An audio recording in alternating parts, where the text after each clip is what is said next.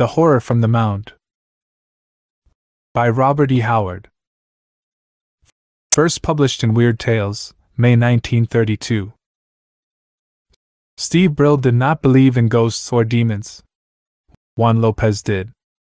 But neither the caution of the one nor the sturdy skepticism of the other was shield against the horror that fell upon them, the horror forgotten by men for more than 300 years, a screaming fear monstrously resurrected from the black lost ages.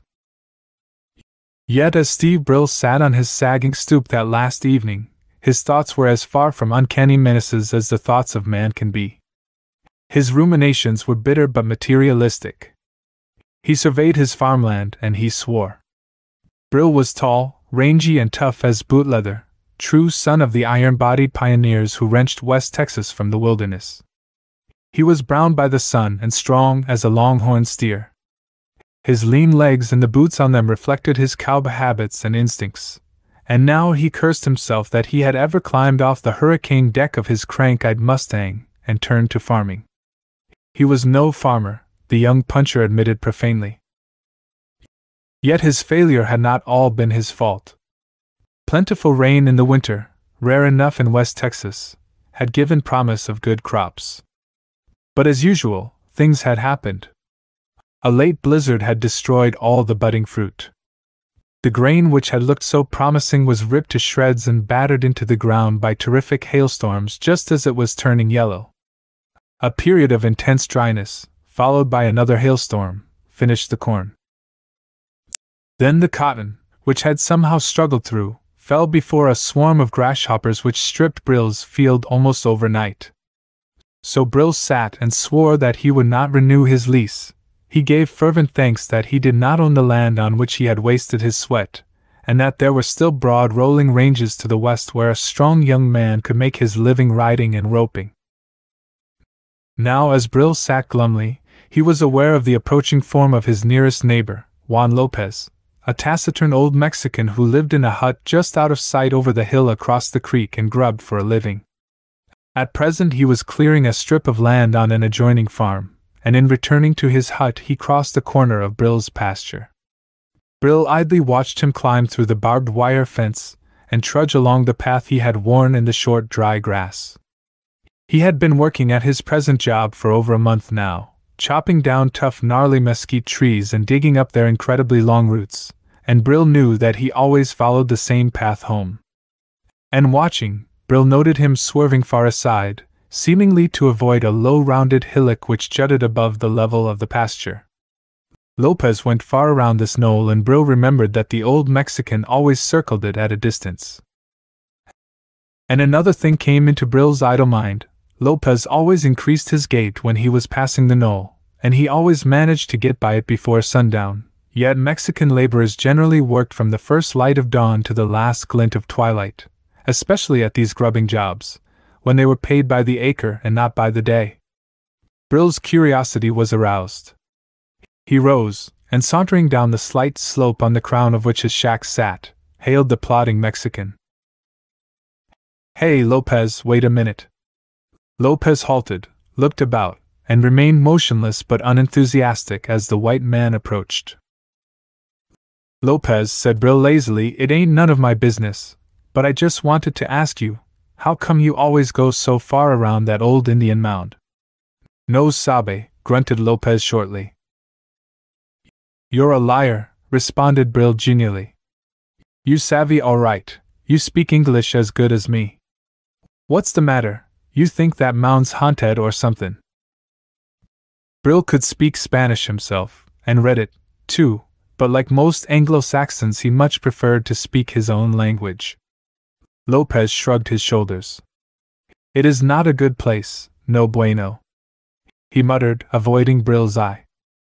"Let hidden things rest."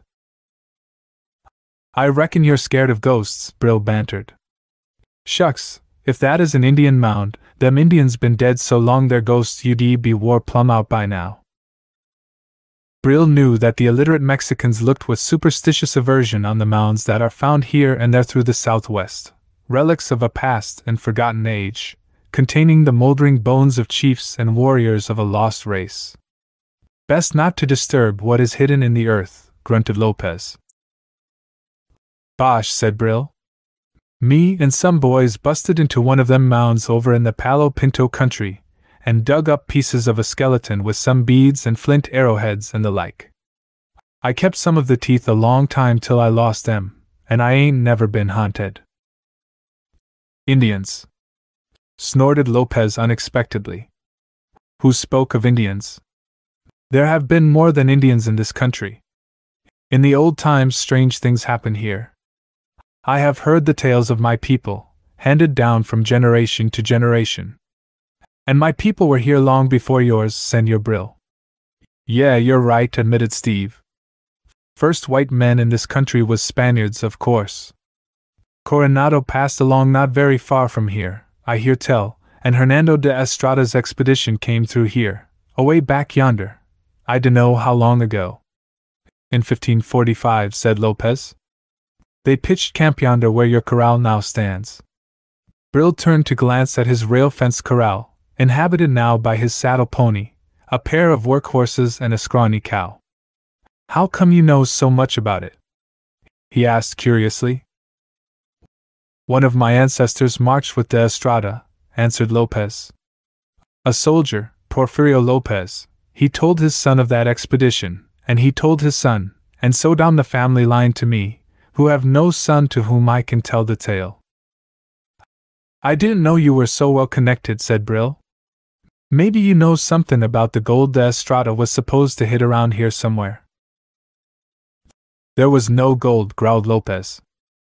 De Estrada's soldiers bore only their arms, and they fought their way through hostile country. Many left their bones along the trail. Later, many years later, a mule train from Santa Fe was attacked not many miles from here by Comanches, and they hid their gold and escaped, so the legends got mixed up. But even their gold is not there now, because gringo buffalo hunters found it and dug it up.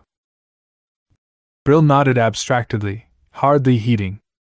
Of all the continent of North America there is no section so haunted by tales of lost or hidden treasure as is the Southwest.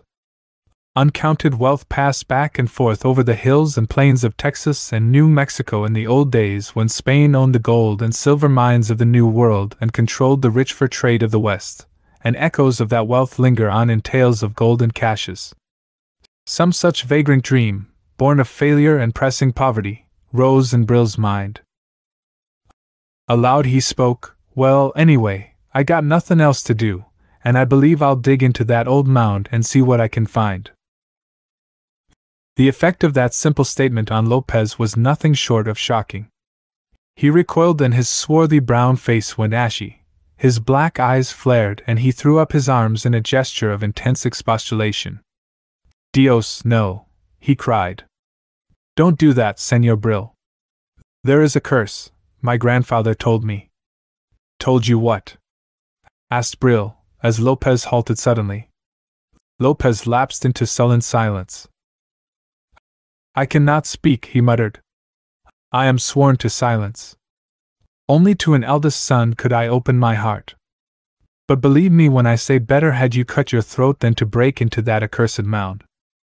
Well, said Brill, impatient of Mexican superstitions, if it's so bad, why don't you give me a logical reason for not bustin' into it? I cannot speak, cried the Mexican desperately. I know, but I swore to silence on the holy crucifix, just as every man of my family has sworn. It is a thing so dark, it is to risk damnation even to speak of it. Were I to tell you, I would blast the soul from your body. But I have sworn, and I have no son, so my lips are sealed forever. Ah well, said Brill sarcastically, why don't you write it out? Lopez started, stared, and to Steve's surprise caught at the suggestion. I will. Dios be thanked the good priest taught me to write when I was a child. My oath said nothing of writing. I only swore not to speak. I will write out the whole thing for you, if you will swear not to speak of it afterward, and to destroy the paper as soon as you have read it. Sure, said Brill, to humor him, and the old Mexican seemed much relieved. Bueno. I will go at once and write.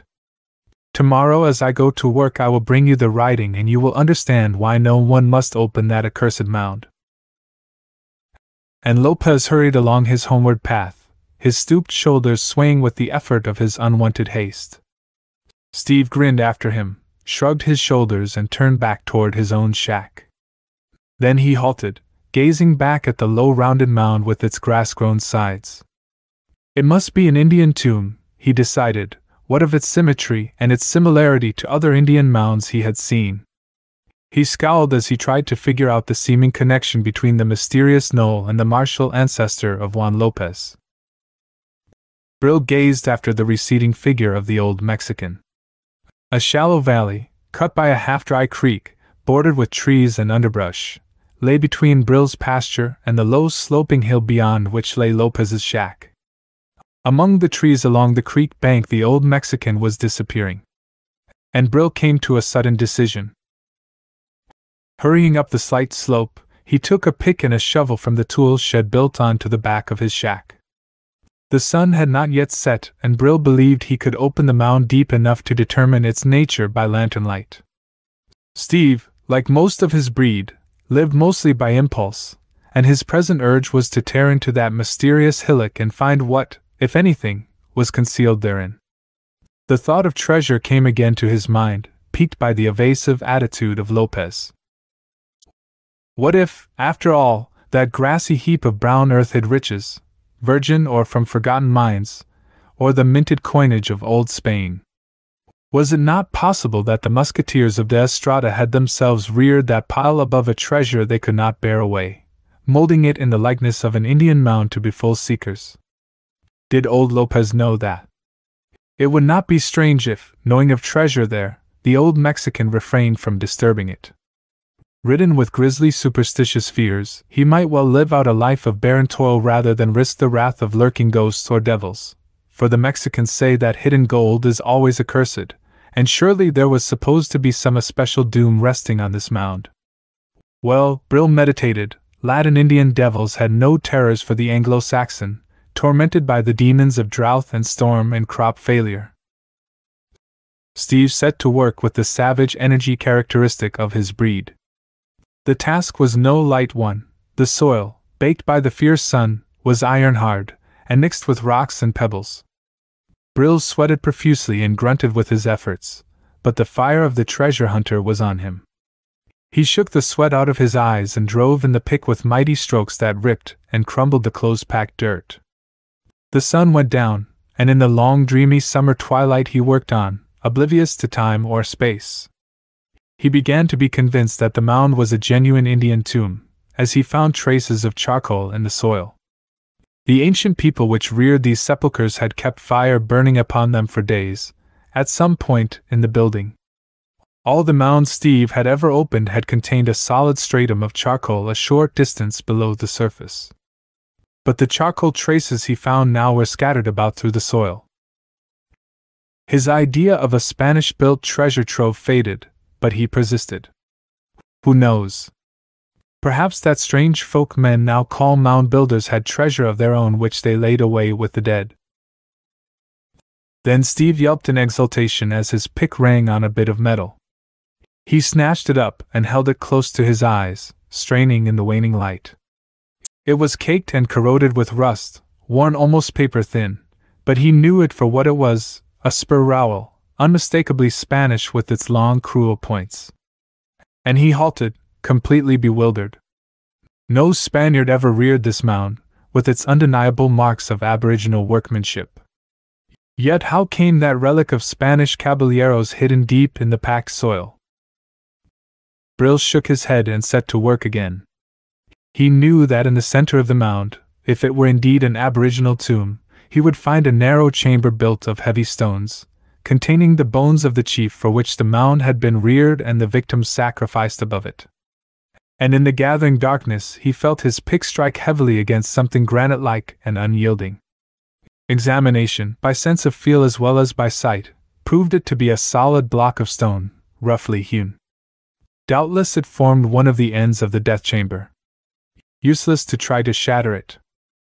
Brill chipped and pecked about it, scraping the dirt and pebbles away from the corners until he felt that wrenching it out would be but a matter of sinking the pick point underneath and levering it out. But now he was suddenly aware that darkness had come on. In the young moon, objects were dim and shadowy. His Mustang nickered in the corral whence came the comfortable crunch of tired beasts' jaws on corn. A whippoorwill called eerily from the dark shadows of the narrow winding creek. Brill straightened reluctantly. Better get a lantern before continuing his explorations. He felt in his pocket with some idea of wrenching out the stone and exploring the cavity with the aid of matches. Then he stiffened. Was it imagination that he heard a faint sinister rustling, which seemed to come from behind the blocking stone? Snakes. Doubtless they had holes somewhere about the base of the mound, and there might be a dozen big diamond-backed rattlers coiled up in that cave-like interior waiting for him to put his hand among them. He shivered slightly at the thought and backed away out of the excavation he had made. It wouldn't do to go poking about blindly into holes. And for the past few minutes he realized he had been aware of a faint foul odor exuding from interstices about the blocking stone, though he admitted that the smell suggested reptiles no more than it did any other menacing scent. It had a charnel house reek about it, gases formed in the chamber of death, no doubt, and dangerous to the living. Steve laid down his pick and returned to the house, impatient of the necessary delay. Entering the dark building, he struck a match and located his kerosene lantern hanging on its nail on the wall. Shaking it, he satisfied himself that it was nearly full of coal oil, and lighted it. Then he fared forth again, for his eagerness would not allow him to pause long enough for a bite of food. The mere opening of the mound intrigued him, as it must always intrigue a man of imagination, and the discovery of the Spanish spur had whetted his curiosity. He hurried from his shack, the swinging lantern casting long distorted shadows ahead of him and behind. He chuckled as he visualized Lopez's actions when he learned, on the morrow, that the forbidden mound had been pried into. A good thing he had opened it that evening, Brill reflected. Lopez might even have tried to prevent him meddling with it, had he known. In the dreamy hush of the summer night, Brill reached the mound, lifted his lantern, swore bewilderedly. The lantern revealed his excavations, his tools lying carelessly where he had dropped them, and a black gaping aperture. The great blocking stone lay in the bottom of the excavation, as if thrust carelessly aside. Warily he thrust the lantern forward and peered into the small cave-like chamber, expecting to see he knew not what. Nothing met his eyes except the bare rock sides of a long narrow cell, large enough to receive a man's body, which had apparently been built up of roughly hewn square-cut stones, cunningly joined together.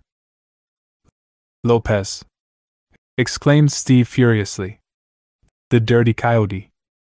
He's been watching me work, and when I went after the lantern, he snuck up and pried the rock out, and grabbed whatever was in there, I reckon. Blast his greasy hide, I'll fix him." Savagely he extinguished the lantern and glared across the shallow, brush-grown valley. And as he looked he stiffened. Over the corner of the hill, on the other side of which stood the shack of Lopez, a shadow moved. The slender moon was setting, the light dim and the play of the shadows baffling. But Steve's eyes were sharpened by the sun and winds of the wastelands, and he knew that it was some two-legged creature that was disappearing over the low shoulder of the mesquite-grown hill. "Beatin' it to his shack," snarled Brill. "He's sure got something, or he wouldn't be travelin' at that speed." Brill swallowed, wondering why a peculiar trembling had suddenly taken hold of him. What was there unusual about a thieving old greaser running home with his loot? Brill tried to drown the feeling that there was something peculiar about the gait of the dim shadow, which had seemed to move at a sort of slinking lope. There must have been need for swiftness when stocky old Juan Lopez elected to travel at such a strange pace. "Whatever he found is as much mine as his," swore Brill, trying to get his mind off the abnormal aspect of the figure's flight. "I got this land leased, and I done all the work diggin'. A curse, hell. No wonder he told me that stuff. Wanted me to leave it alone so he could get it hisself. It's a wonder he ain't dug it up long before this. But you can't never tell about them spigs. Brill, as he meditated thus, was striding down the gentle slope of the pasture which led down to the creek bed. He passed into the shadows of the trees and dense underbrush, and walked across the dry creek bed, noting absently that neither whippoorwill nor hoot owl called in the darkness. There was a waiting, listening tenseness in the night that he did not like. The shadows in the creek bed seemed too thick, too breathless. He wished he had not blown out the lantern, which he still carried, and was glad he had brought the pick, gripped like a battle-axe in his right hand. He had an impulse to whistle, just to break the silence, then swore and dismissed the thought. Yet he was glad when he clambered up the low opposite bank and emerged into the starlight. He walked up the slope and onto the hill, and looked down on the mesquite flat wherein stood Lopez's squalid hut. A light showed at the one window. "Packin' his things for a getaway, I reckon," grunted Steve. "Ow, what the—" He staggered as from a physical impact as a frightful scream knifed the stillness. He wanted to clap his hands over his ears to shut out the horror of that cry, which rose unbearably and then broke in an abhorrent gurgle. Good God! Cold sweat sprung out on Steve. Lopez, or somebody. Even as he gasped the words, he was running down the hill as fast as his long legs could carry him. Some unspeakable horror was taking place in that lonely hut, but he was going to investigate if it meant facing the devil himself. He gripped his pick handle as he ran. Wandering prowlers, murdering old Lopez for the loot he had taken from the mound, Steve thought, and forgot his wrath. It would go hard for anyone he caught molesting the old scoundrel, thief though he might be. He hit the flat, running hard. And then the light in the hut went out and Steve staggered in full flight, bringing up against a mesquite tree with an impact that jolted a grunt out of him and tore his hands on the thorns. Rebounding with a sobbed curse, he rushed for the shack, nerving himself for what he might see, his hair still standing on end at what he had already seen. Brill tried the one door of the hut, and found it bolted within. He shouted to Lopez and received no answer. Yet utter silence did not reign. From within came a curious muffled whirring sound, that ceased as Brill swung his pick crashing against the door. The flimsy portal splintered and Brill leaped into the dark hut, eyes blazing, pick swung high for a desperate onslaught. But no sound ruffled the grisly silence, and in the darkness nothing stirred, though Brill's chaotic imagination peopled the shadowed corners of the hut with shapes of horror. With a hand damp with perspiration he found a match and struck it. Besides himself only old Lopez occupied the hut, old Lopez stark dead on the dirt floor, arms spread wide like a crucifix, mouth sagging open in a semblance of idiocy, eyes wide and staring with a horror Brill found intolerable. The one window gaped open, showing the method of the slayer's exit, possibly his entrance as well. Brill went to that window and gazed out warily. He saw only the sloping hillside on one hand and the mesquite flat on the other.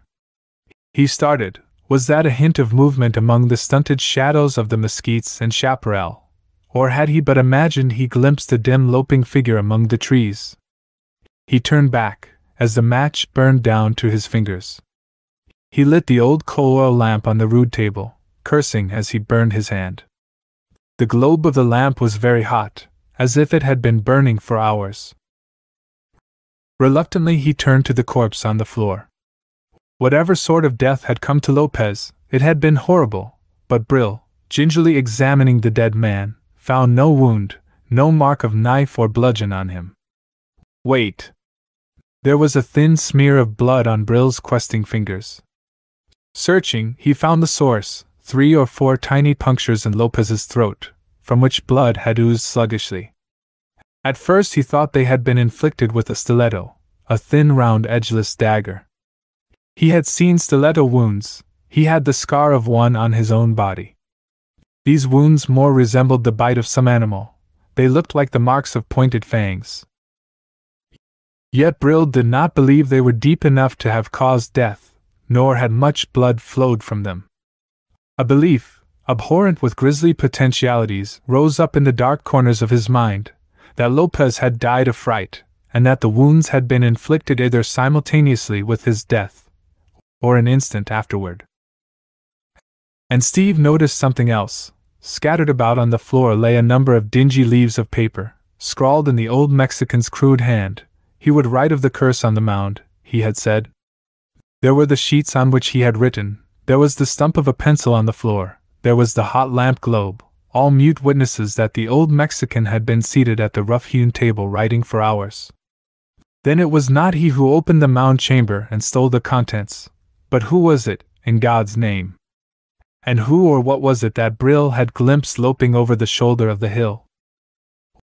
Well, there was but one thing to do: saddle his Mustang and ride the 10 miles to Coyote Wells, the nearest town, and inform the sheriff of the murder.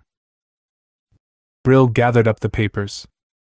The last was crumpled in the old man's clutching hand, and Brill secured it with some difficulty. Then, as he turned to extinguish the light, he hesitated, and cursed himself for the crawling fear that lurked at the back of his mind, fear of the shadowy thing he had seen cross the window just before the light went out in the hut. The long arm of the murderer, he thought, reaching to extinguish the lamp, no doubt. What had there been abnormal or inhuman about the vision, distorted though it must have been in the dim lamplight and shadow? As a man strives to remember the details of a nightmare dream, Steve tried to define in his mind some clear reason that would explain why that fine glimpse had unnerved him to the extent of blundering headlong into a tree, and why the mere vague remembrance of it now caused cold sweat to break out on him. Cursing himself to keep up his courage, he lighted his lantern, blew out the lamp on the rough table, and resolutely set forth, grasping his pick like a weapon. After all, why should certain seemingly abnormal aspects about a sordid murder upset him? Such crimes were revolting, but common enough, especially among Mexicans, who cherished unguessed feuds. Then, as he stepped into the silent star-flecked night, he brought up short. From across the creek sounded the sudden soul-shaking scream of a horse in deadly terror, then a mad drumming of hoofs that receded in the distance. Brill swore in rage and dismay. Was it a panther lurking in the hills? Had a monstrous cat slain old Lopez? Then why was not the victim marked with the scars of fierce hooked talons? And who extinguished the light in the hut? As he wondered, Brill was running swiftly toward the dark creek. Not lightly does a cowpuncher regard the stampeding of his stock. As he passed into the darkness of the brush along the dry creek, Brill found his tongue strangely dry. He kept swallowing, and he held the lantern high. It made but faint impression in the gloom, but seemed to accentuate the blackness of the crowding shadows. For some strange reason the thought entered Brill's chaotic mind that though the land was new to the Anglo-Saxon, it was in reality very old. That broken and desecrated tomb was mute evidence that the land was ancient to man, and suddenly the night and the hills and the shadows bore on Brill with a sense of hideous antiquity. Here had long generations of men lived and died before Brill's ancestors ever heard of the land. In the night, in the shadows of this very creek, men had no doubt given up their ghosts and grisly ways. With these reflections, Brill hurried through the shadows of the thick trees. He breathed deeply in relief when he emerged from the thickets on his own side. Hurrying up the gentle slope to the railed corral, he held up his lantern, investigating. The corral was empty, not even the placid cow was in sight. And the bars were down. That pointed to human agency, and the affair took on a newly sinister aspect. Someone did not intend that Brill should ride to Coyote Wells that night. It meant that the murderer intended making his getaway and wanted a good start on the law, or else. Brill grinned wryly. Far away across a mesquite flat he believed he could still catch the faint and far-away noise of running horses. What in God's name had given them such a fright? A cold finger of fear played shudderingly on Brill's spine. Steve headed for the house. He did not enter boldly. He crept clear around the shack, peering shudderingly into the dark windows, listening with painful intensity for some sound to betray the presence of the lurking killer. At last he ventured to open a door and step in. He threw the door back against the wall to find if anyone were hiding behind it, lifted the lantern high and stepped in, heart pounding, pick gripped fiercely, his feelings a mixture of fear and red rage. But no hidden assassin leaped upon him, and a wary exploration of the shack revealed nothing suspicious. With a sigh of relief he locked the doors, made fast the windows and lighted his old coal oil lamp. The thought of old Lopez lying, a glassy-eyed corpse alone in the hut across the creek, made him wince and shiver, but he did not intend to start for town on foot in the night. He drew from its hiding place his reliable old Colt .45, spun the blue steel cylinder, and grinned mirthlessly. Maybe the killer did not intend to leave any witnesses to his crime alive. Well, let him come. He, or they, would find a young cowpuncher with a six-shooter less easy prey than an old unarmed Mexican. And that reminded Brill of the papers he had brought from the hut. Taking care that he was not in line with a window through which a sudden bullet might come, he settled himself to read, with one ear alert for stealthy sounds. And as he read the crude, laborious script, a slow, cold horror grew in his soul. It was a tale of fear the old Mexican had scrawled, a tale handed down from generation to generation, a tale of ancient times. And Brill read of the wanderings of the Caballero Hernando de Estrada and his armored pikemen, who dared the deserts of the southwest when all was strange and unknown. There were some 40-odd soldiers, servants, and masters. At the beginning, the manuscript ran. There was the captain, de Estrada, and the priest, and young Juan Zavilla, and Don Santiago de Valdez, a mysterious nobleman who had been taken off a helplessly floating ship in the Caribbean Sea. All the others of the crew and passengers had died of plague, he had said, and he had cast their bodies overboard. So de Estrada had taken him aboard the ship that was bearing the expedition from Spain, and he had joined them in their explorations. Brill read something of their wanderings, told in the crude style of old Lopez, as the old Mexican's ancestors had handed down the tale for over 300 years. The bare written words dimly reflected the terrific hardships the explorers had encountered: drought, thirst, floods, the desert sandstorms, the spears of hostile redskins. But it was of another peril that old Lopez told, a grisly lurking horror that fell upon the lonely caravan wandering through the immensity of the wild. Man by man they fell, and no man knew the slayer. Fear and black suspicion ate at the heart of the expedition like a canker, and their leader knew not where to turn. This they all knew: among them was a fiend in human form.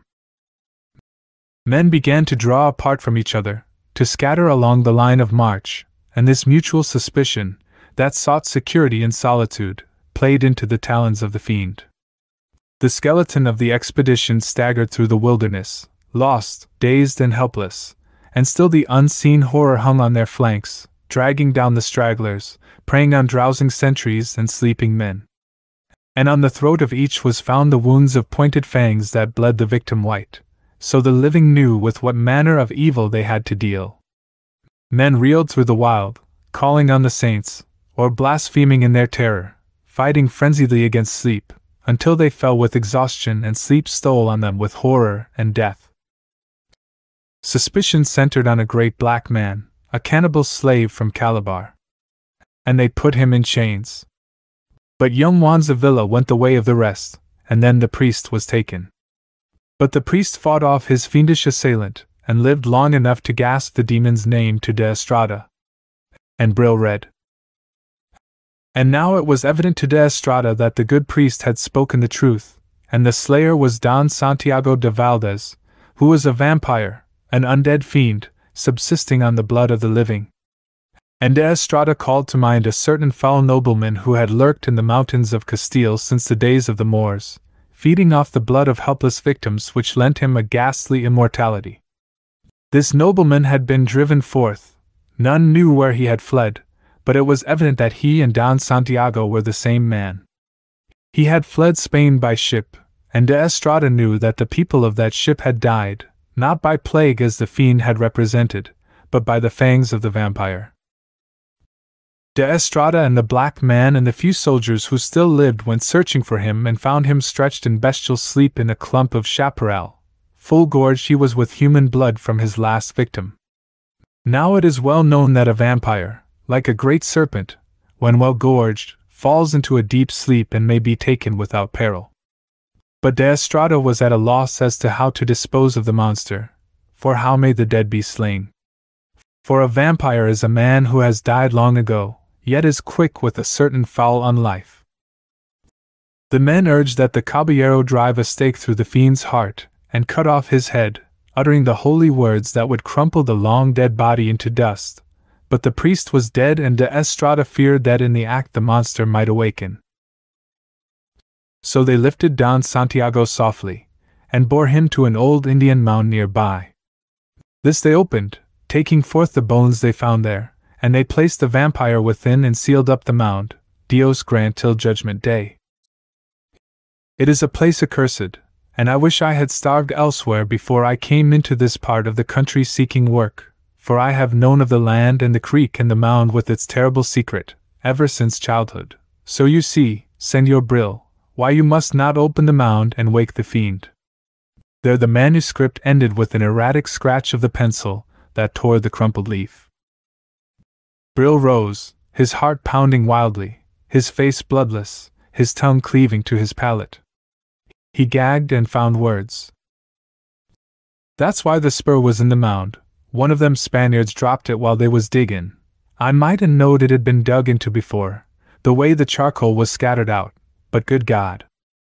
Aghast he shrank from the black visions evoked, an undead monster stirring in the gloom of his tomb, thrusting from within to push aside the stone loosened by the pick of ignorance, a shadowy shape loping over the hill toward a light that betokened a human prey. A frightful long arm that crossed a dim-lit window. It's madness, he gasped. Lopez was plumb loco. They ain't no such things as vampires.